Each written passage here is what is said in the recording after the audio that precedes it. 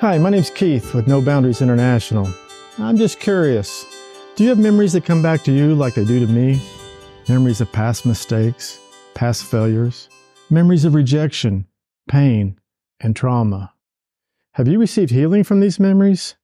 Or do they still haunt you and help define who you think you are? Before we go any farther, I realize there's a lot of pain out there. People have hurt you. And before you dive into any of these memories, you need to ask God if it's safe. The last thing I want you to do is dig back into a memory that's going to give you more trauma.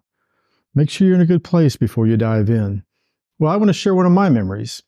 Back when I was in 7th grade, I was a sports fanatic. And I got to go to all the high school football games. And on the high school team, there was one player better than all the rest. His name was Phil. Phil was the superstar. And as a 7th grader, I looked up to Phil. I wanted to be like Phil. Phil was my hero. Well, it just so happened that my parents and his parents were friends.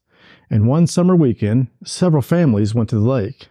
And my family went, and Phil's family went. I was so looking forward to it. I get to go to the lake with Phil.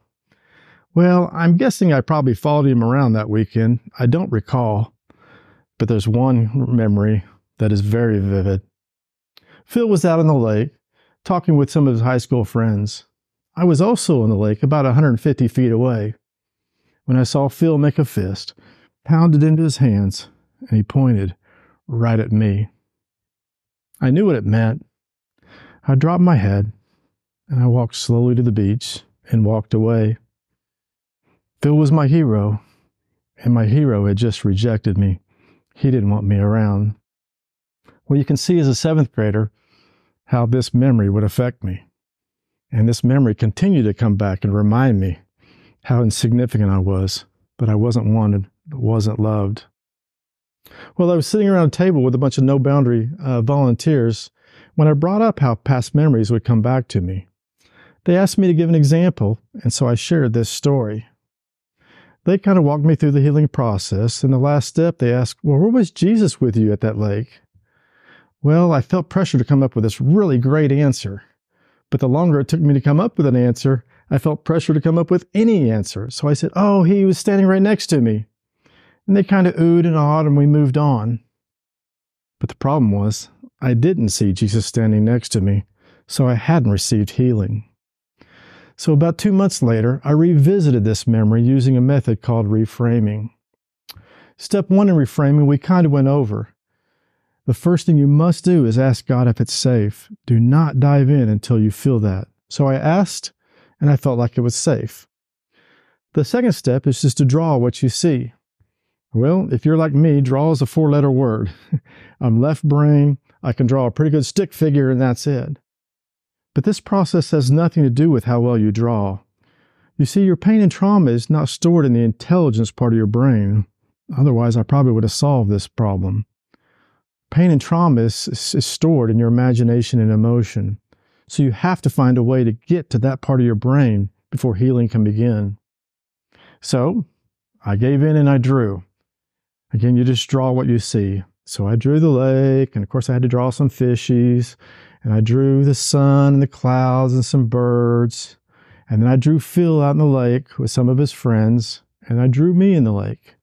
And then as best as I could, I drew Phil pounding his fist and pointing at me. The third step is to dive in even deeper. Again, we're trying to get to the imagination and emotion. So you start asking yourself, what more do I see? What do I hear? What do I smell? What do I taste? What do I feel? Well, picture yourself at the lake. What do you see and hear and feel?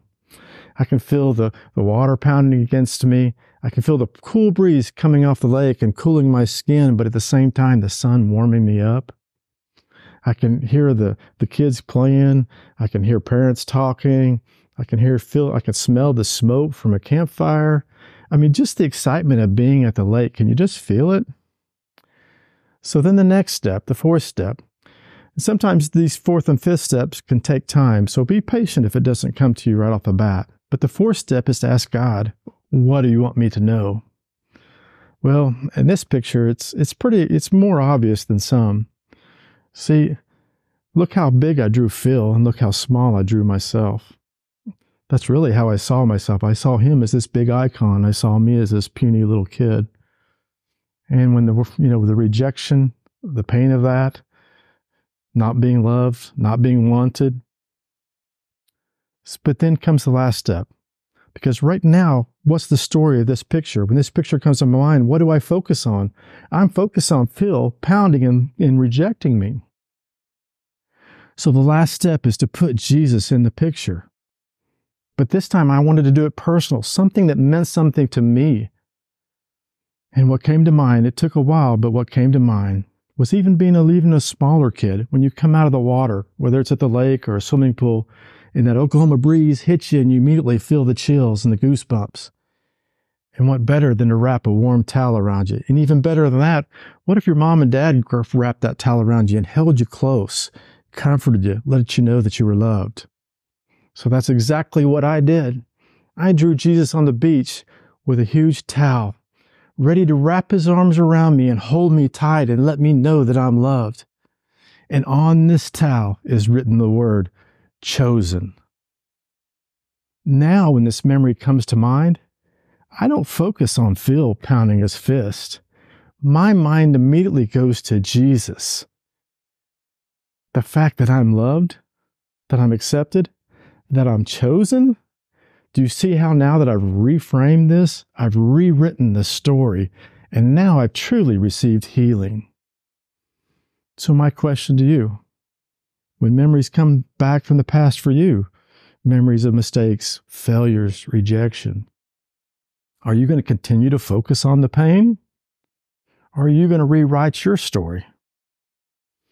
My hope and desire is that you will have the courage and the wisdom to dive in, because healing is really good. Thanks for letting me share.